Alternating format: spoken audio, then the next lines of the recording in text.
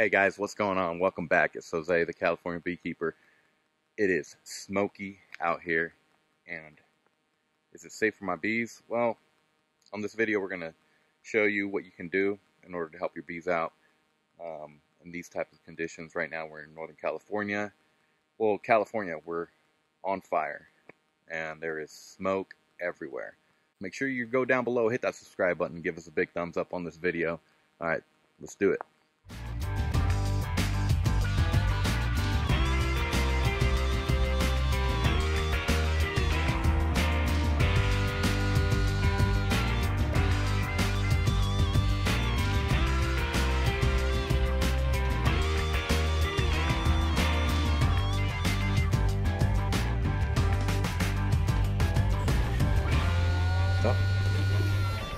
Cut.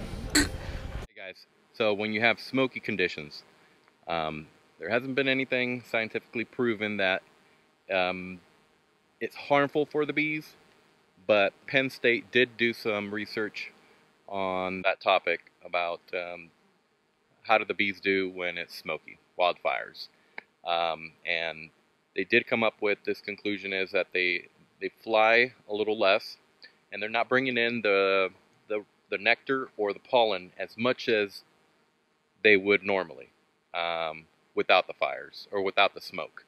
So what we're going to do is we're going to just slap some pollen patties, and we are going to feed our inside feeders. Kelly, my assistant for the day, we're going to try to fly so we can enjoy the rest of the day. Yeah. So here we have Dadant Brood Builder patties with the Honeybee Healthy. This is a pollen substitute that provides your bees more protein with all the amino acid, vitamins, and lipids that they need. So the Honeybee Healthy is added as stimulant, so the patties are readily accepted by the bees.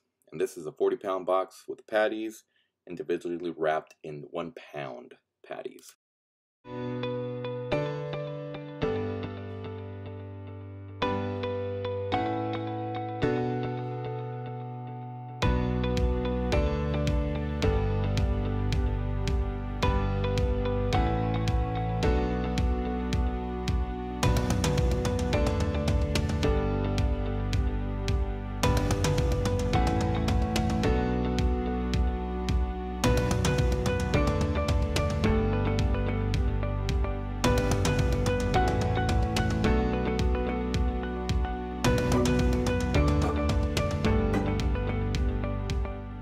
So pretty much right here, guys, we are just gonna slap these pollen patties in between our two deeps, crank the feed inside.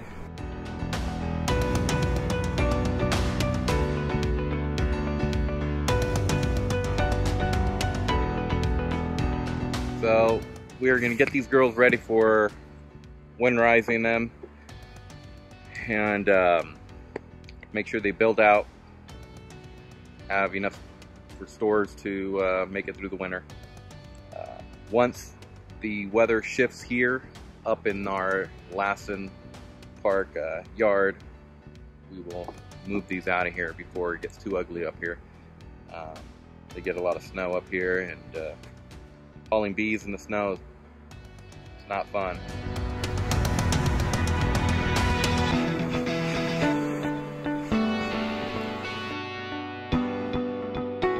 Why do we like to puff the smoke, babe? To encourage the bees to go down. Yes. Down into the hive.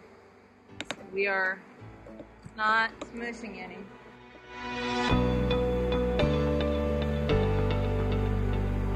The purpose of the pollen patties, guys, is to provide the bees with extra protein,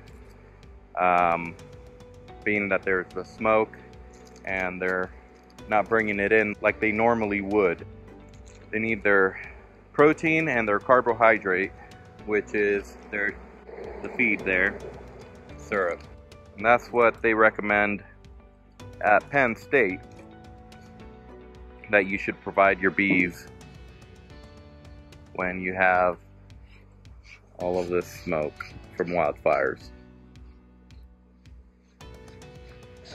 So with these pollen patties, they come with a piece of wax paper on the exterior of them, and you just go ahead and put it into the hive, and with the wax paper, you don't have to remove it. So we're up here at the Lassen Park Yard, and last night we decided to come up, stay the night. We camped out. So we thought it would be fun. Kelly's right over there. She is super pregnant, a month away. And she wanted to come out here and work. So, well, let's go. Just kidding. No, I don't do that. Good sport. I love you.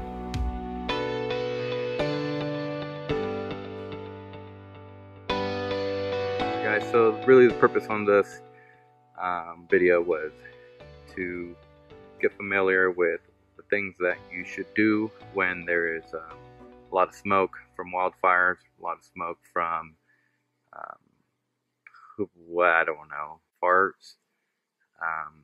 But, so yeah, make sure you give your bees, when you do your hive inspections, make sure they're still bringing in pollen. If they're not, give them what they need. Supplement them with some pollen patties, or dry pollen, whatever it is that your preference is. You know, when you give it to them directly on a pollen patty, they just seem to chew it up, eat it up, and put it away a lot faster. So crank that feed and get them ready for winter. So, all right, guys, we're done for the day. The yard is finished, and we are out. Make sure you give us a thumbs up on this video.